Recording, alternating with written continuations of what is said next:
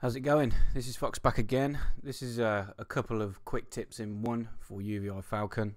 The first one is going to be how to switch between different key groups if you've got more than one key group layered, making your sound up.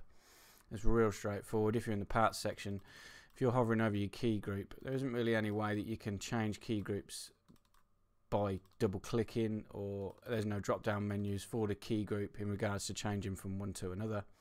The only way you can do it is via the list view. I really advise people trying to get used to having this list view open. It opens up a lot of doors and gives you a good visual display of what's going on. So we'll talk about key group 1. If I turn key group 2 down.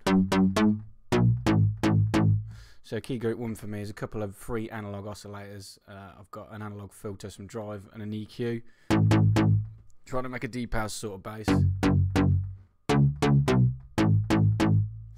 So yeah, the way to switch between different key groups, I have two key groups. That was the first key group. The second key group, if I turn that one down, second key group is a pluck oscillator with a snare in there. And I've got the two layered together to create the sound.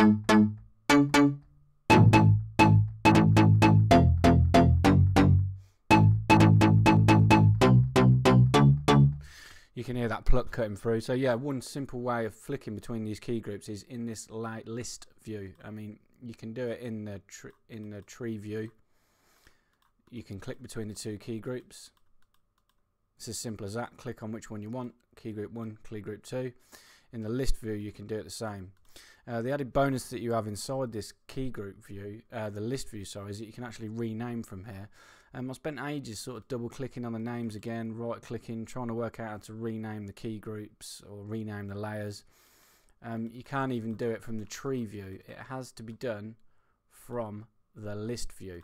So that's why I say you really want to get used to keeping this open. If you want to rename these key groups, once you are in the list view, all you do is double click on the name and you can rename it. I'll call this one analog. This was the basis of the sound, those three analog oscillators, and then switch to the second key group. Ding. Double click it. We'll rename this pluck. It's as simple as that. You've got control over the key range. You can drag up or down to change the key range from here without actually having to go into the mapping section and changing the root, the key, velocity, or like sort of all in that section.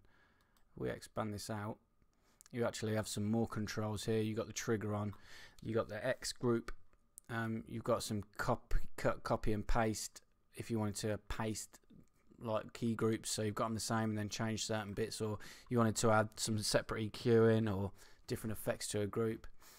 That's one way of doing it. You can also, if you have multiple layers, you can mute and solo, you can rename the layers.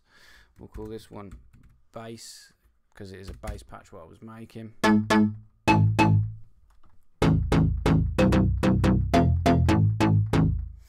Really neat having the ability to layer these different key groups. It takes a while to get used to the structure of the sound, if you like. You've got to think from the bottom up. The program is your highest point in a part, and then you can have multiple parts. So you always think as you come down, it's sort of spreading it out. You can have multiple layers in a program, multiple key groups in a layer, multiple oscillators in a key group.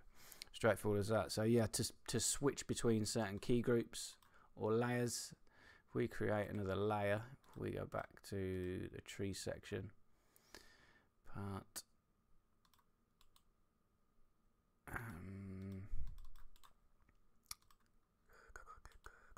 there we go, add a new layer. So if you've got multiple layers, which we have here, same thing again, to click between them, you can do it when you're in the tree mode, if you like. This is a good way of seeing everything you've got in the stack, but say for me the list view is a lot better. You can mute and solo the layers.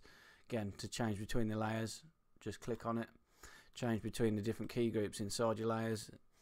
To rename the layers, double click, rename, and then you're away. I've got used to sort of having this open all the time. You can change a lot of things from here. I mean, you can change the polyphony, you can transpose them, You got the volume for each program and things like that. It's a neat way to delve right into the patch. Just try and get used to having it open.